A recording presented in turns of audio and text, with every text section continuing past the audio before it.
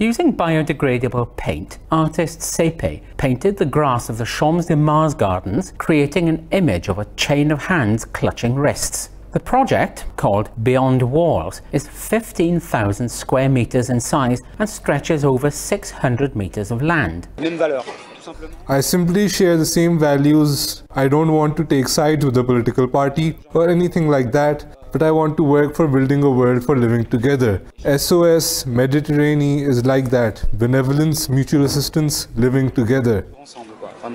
The giant human chain will disappear within a few days while the grass grows and visitors trample it. Forbes magazine has named Saype one of the world's most influential artists.